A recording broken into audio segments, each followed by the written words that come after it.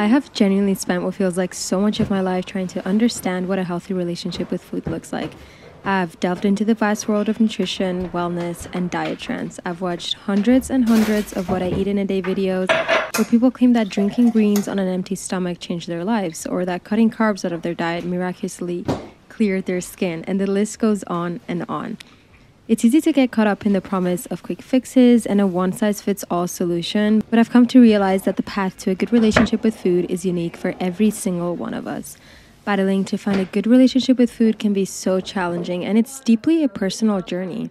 In today's world, we're bombarded with conflicting messages about what's healthy, what isn't, how should we look. It's so easy to fall into the trap of viewing food as the enemy rather than what it actually is, right? So it's a source of nourishment, pleasure, and comfort. Embarking on this journey is not just about the food that we put on our plates. It's about cultivating self-love, compassion towards ourselves, and realizing that perfection is not and will never be the goal. Instead, it's about focusing on creating sustainable eating habits that we enjoy, that we can maintain. It becomes a lifestyle, a way of nurturing our bodies and minds. Now, I think we can all agree that the constant stream of diet trends and transformation stories can be so overwhelming. But it's so crucial to remember that there is no unique approach to nutrition, and that's okay.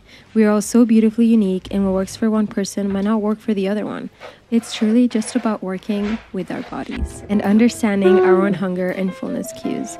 It's about appreciating the wisdom of our bodies, which know exactly what they need at the end of the day.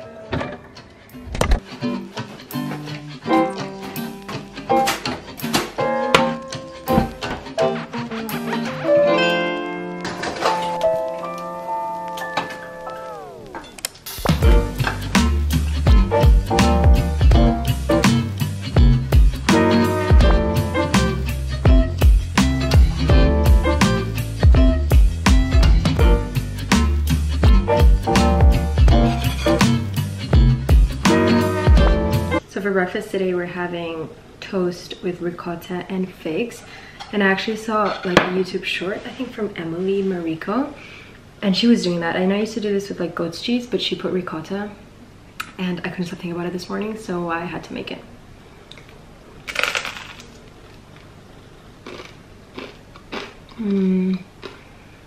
So good.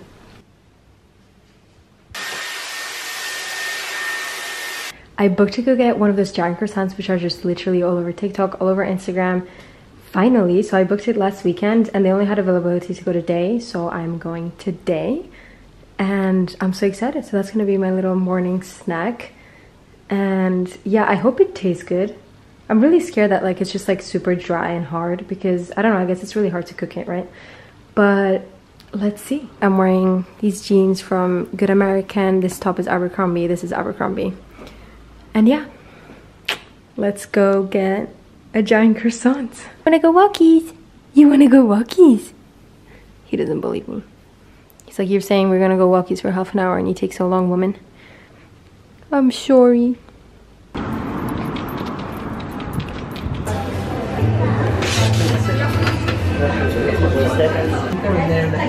Honestly, this bag, I feel like it doesn't do it justice, right? It is much bigger, but the croissant has been secured. Like, are you kidding me? Okay, we're finally doing a little taste test. Oh my gosh. It actually tastes so nice. Probably like the inside of it will be way softer and nicer, but it's actually super tasty. I'm surprised. Ta-da!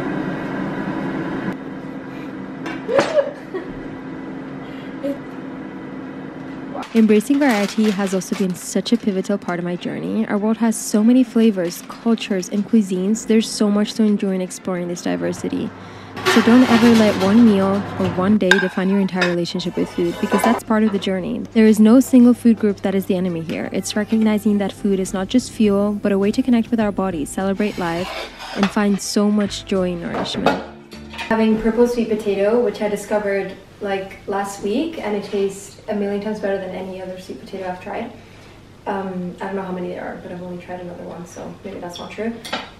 And tomato salad, salmon, and then this like lentil dal that's like left over from a few days ago. So yeah, and I just put butter in this and it tastes amazing.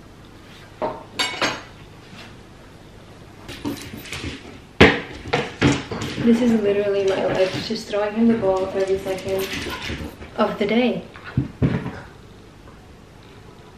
Anyways, I've just been sitting here for like...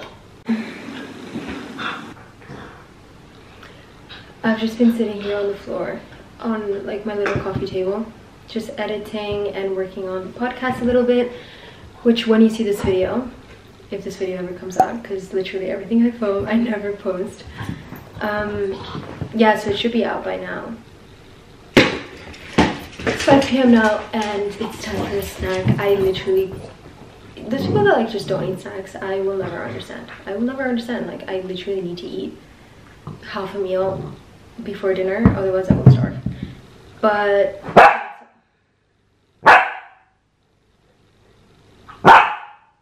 so I'm just gonna use some of the croissant that I have. So obviously I don't need all already. That would be concerning for my stomach. And I'm gonna just like put it with cheese and ham and then toast it like a little toasty. I love doing that. And I don't know what else I feel like eating. Probably like some yogurt and some nuts or something like that. Here's my little setup. Let me show you. Yeah, so I'm just been like recording, editing, and then editing also on my phone the video that I'm gonna post tonight on TikTok. So yeah, let's go make a little snack. I have been filming what I eat in a day videos for a couple of months now, and it's important to clarify that I'm not here to claim that my videos represent the perfect diet or whatsoever. The idea of a perfect diet is an illusion, and it can lead us down a path of endless comparison and dissatisfaction with ourselves. What I share in these videos is not a universal prescription, but a reflection of just my own personal journey, my preferences, and my needs. It's the perfect diet for myself, not necessarily for anyone else.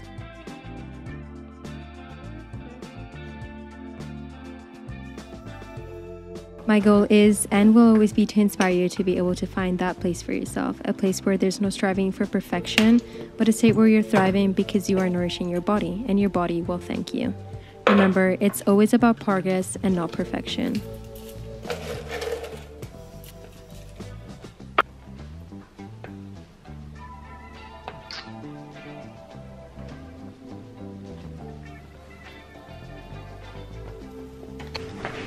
This is literally what I've been doing while my croissant heats up.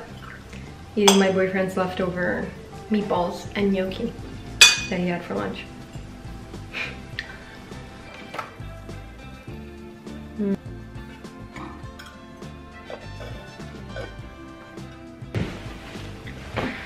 Okay, let's taste this. Excuse me.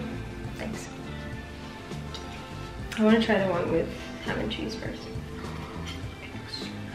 I'm sorry.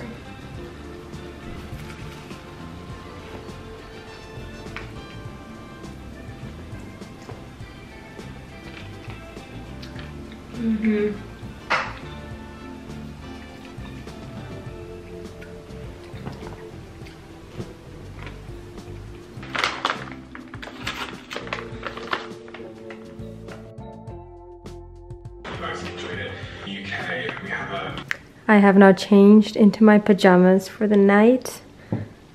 This pajamas from the White Company. They make the cutest pajamas, honestly. I love buying one like every year.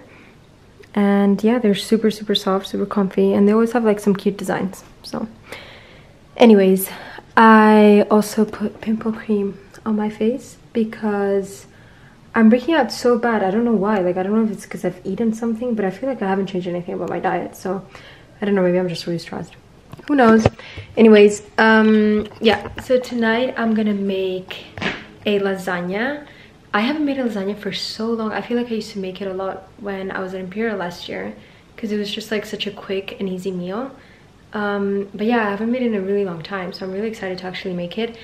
And the thing is, I actually do it with, let me show you all the ingredients. That I actually use. So I'll use this, if it focuses, hello. So it's like made out of lentil, 100%. There's no wheat in it, and honestly it changes the flavor so much, and I genuinely prefer it so much more. Like, not that I don't eat the regular pasta. I mean, as you guys know, I eat pasta every single night, But yeah, I feel like this changes the lasagna so much, and I honestly really love it. But yeah, so this is the veggie that I put. I honestly change it just depending on what I have. So tonight I'm just gonna do like half an onion, because this onion's really big actually. Like a carrot, then a pepper, and I'm gonna put some spinach in it. This is the minced meat, and then I just mix all of that together. Add the tomato sauce, done, and then you just layer it with the bechamel sauce, and then you just put cheese on top. It's actually super easy. Yeah, so I'm actually gonna preheat the oven at 180. This is the pimple cream that I've been using probably for like 5 months now, and genuinely this is the best one I have found. I have tried so many, and this is the one that I've been using. Okay, but yeah, here's the bechamel sauce that I'm talking about. This is the one that I always use. I feel like here in London there's not that many, so this is just the one that I found that tastes the best. One day I will make it myself, but that day is not. I know that it can seem so overwhelming and sometimes so impossible, but I'm here to tell you that it is very much possible, and finding balance can truly become a reality in all of our lives. In my What I Eat in a Day videos, I always try to be as authentic, as realistic as possible, not just only perfectly nutritious meals, but also all the sweet treats I have. Because I do love something sweet basically at all times of the day. So the same way your body might sometimes need a nice big filling salad, sometimes it needs a few big cookies, and that's okay.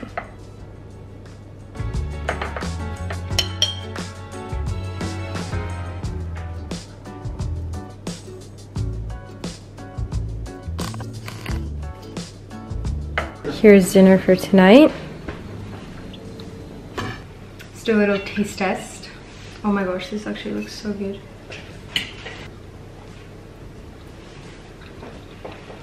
Out of 10. You need to make this. Time to get some seconds. Yummy.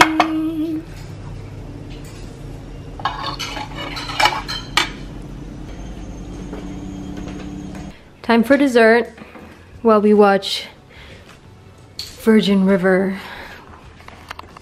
Actually, today we only watched 1 episode, so that is an improvement. But yeah, we all know that we're gonna watch like 20 episodes tonight, so yeah, I know, I think that's what he was searching for before. Anyways, because I want to clean his bowls. Yeah, okay. We're gonna have, well, I don't know about him, but we're gonna have dates with chocolate and a little tangerine. That is all for today's video, guys. I hope you enjoyed watching it. Don't forget to take care of yourselves, and I will see you all very soon.